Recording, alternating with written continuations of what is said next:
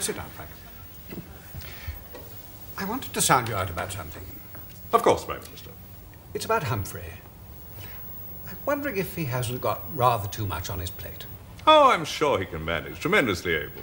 You don't think he's overstretched? Oh, no, got it all under control. No problem there.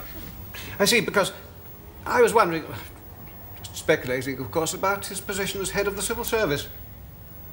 Ah. It could make some sense if everything were to be transferred to the Treasury, if you think you could do part of Humphrey's job. Oh. Yes, that could make a lot of sense. But if, as you say, he's not overstretched...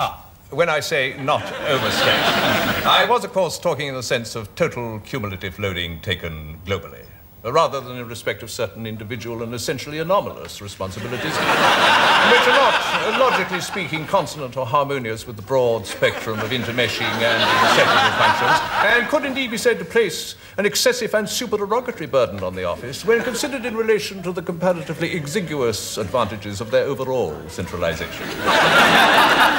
You could do part of Humphrey's job.